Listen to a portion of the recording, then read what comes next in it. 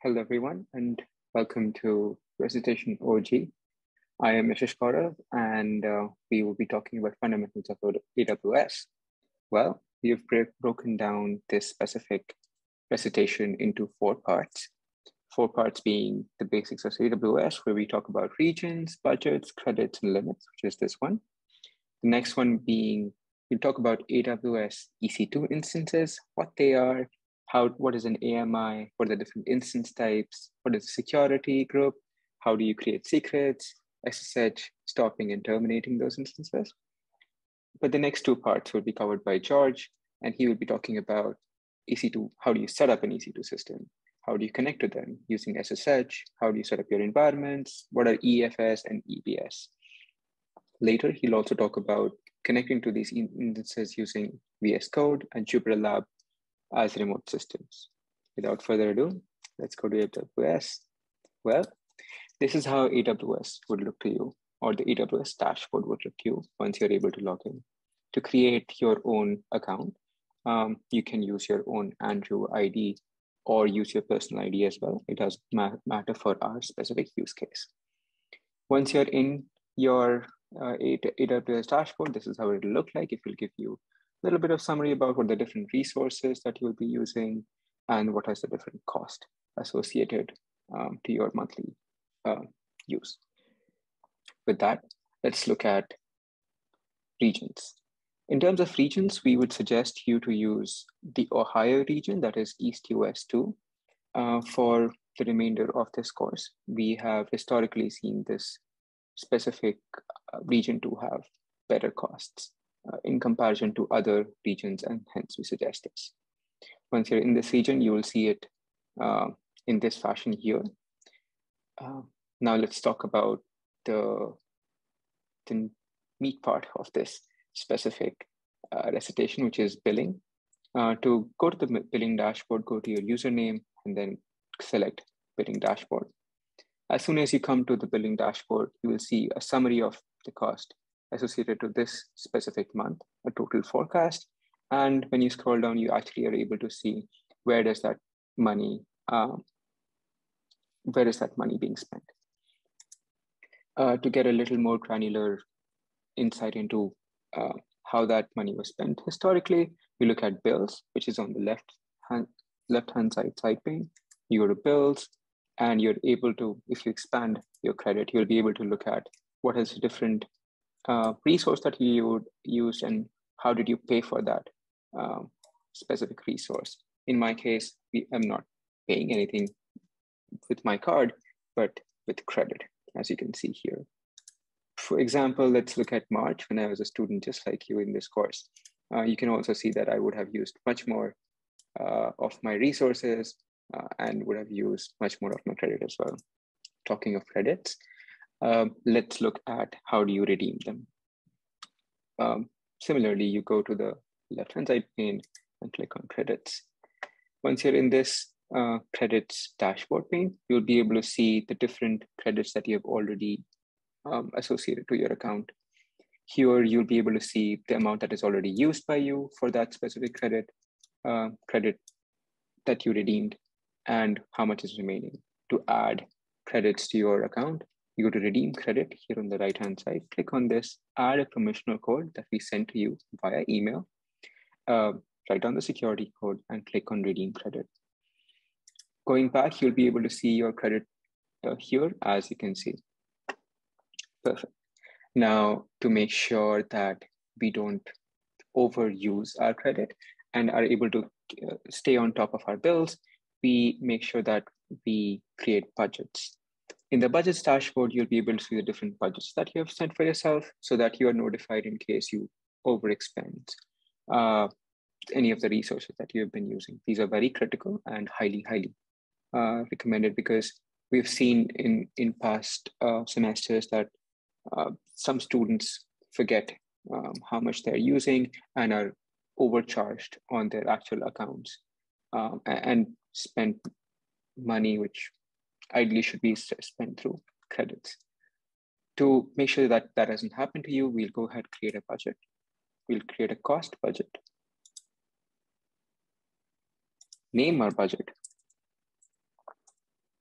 we'll call it 11785 demo. This will be a monthly budget, a recurring monthly budget, as in the budget resets every month. And this budget will be for $50 as we provide you your coupons in $50 increments thrice during the semester. We want to make sure that we are tracking all the services that we are using across AWS. So we press next.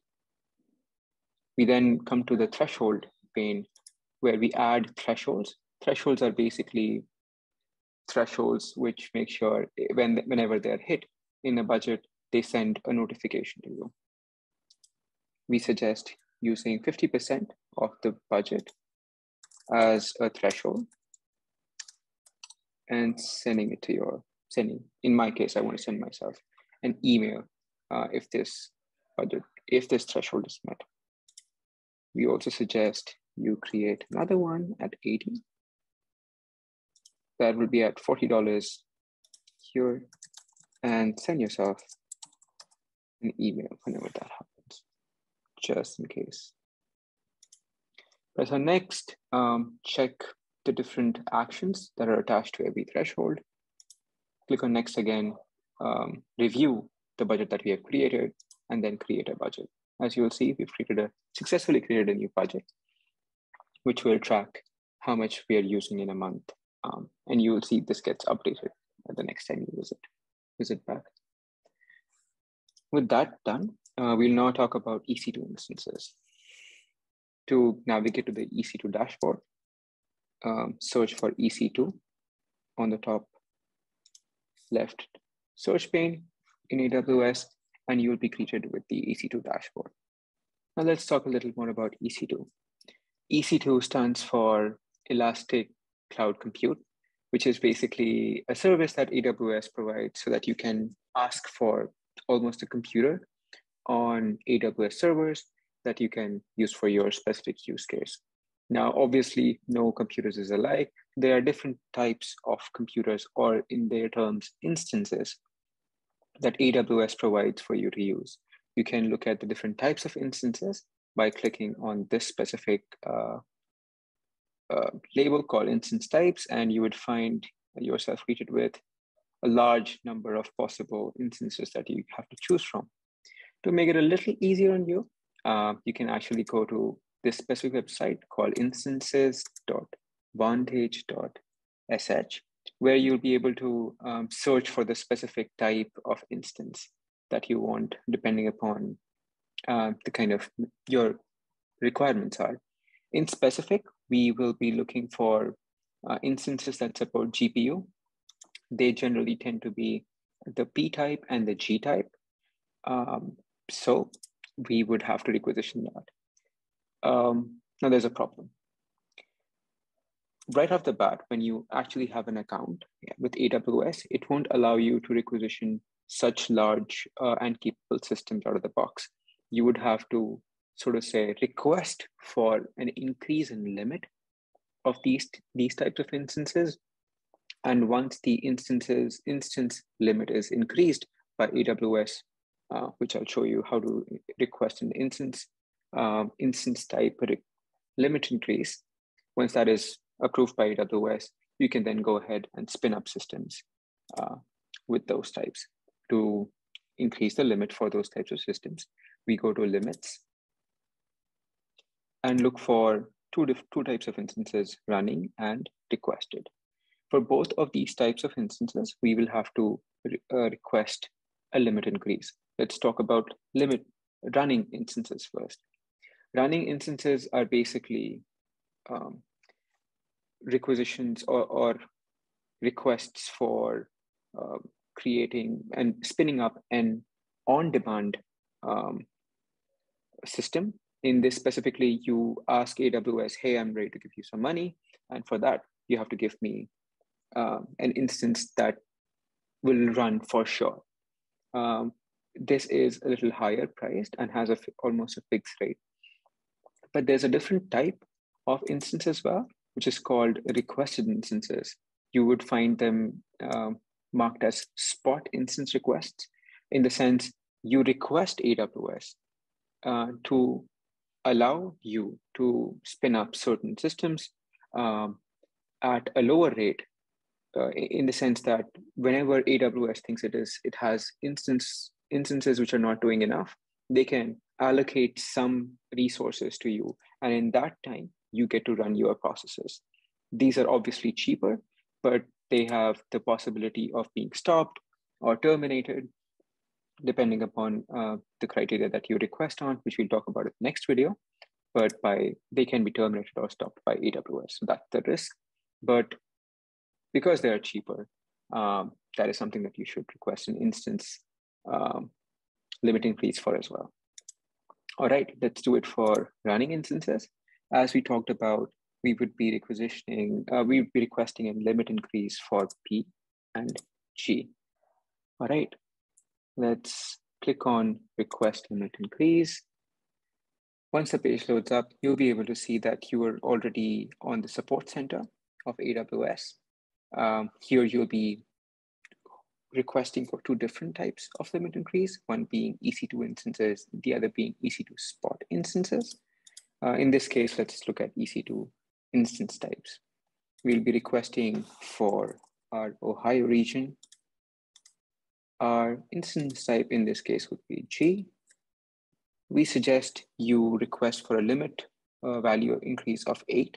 This basically means you'll be able to request systems which have vCPUs for up to eight vCPUs of G type. We'd add another one, again in the same region. This time our instance type will be P and our limit value would be 8.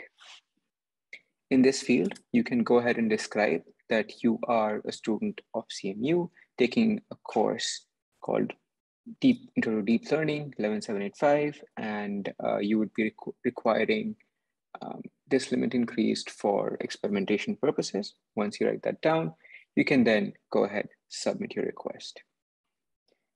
By the end of this, you would request another request, which is for spot instances. Go ahead, do that with the same verbiage. Once that is done, you should be all set for the next recitation part. All right, see you on that side.